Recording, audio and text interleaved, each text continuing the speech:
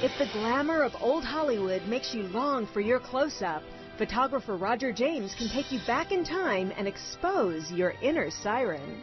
I'm sort of like recreating the technique of the early Hollywood studios photographers. I feel like such a diva right now, it's not even funny. I like the drama, I like the mystery. You look at the photographs of movie stars, I could look at them forever. And even my work, I look at my work and I trip out on them. And so do his clients, who can hardly believe it's actually them in the photos. His transformations have less to do with the makeup and wardrobe, which is really just a dark lipstick and a few accessories. Roger's genius is all in the lighting, angles, and composition. I create a character that they did not know that it's in them. Loving it.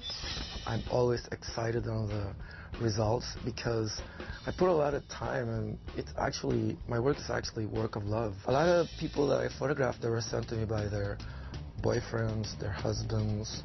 A lot of it's gifts, or they're turning 40, they're turning 30.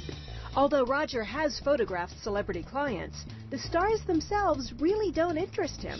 I really don't go out of my way to photograph celebrities because the whole idea on my work is you don't have to be a celebrity or a movie star to look like one. And I can tell you from experience, he sure makes you feel like one.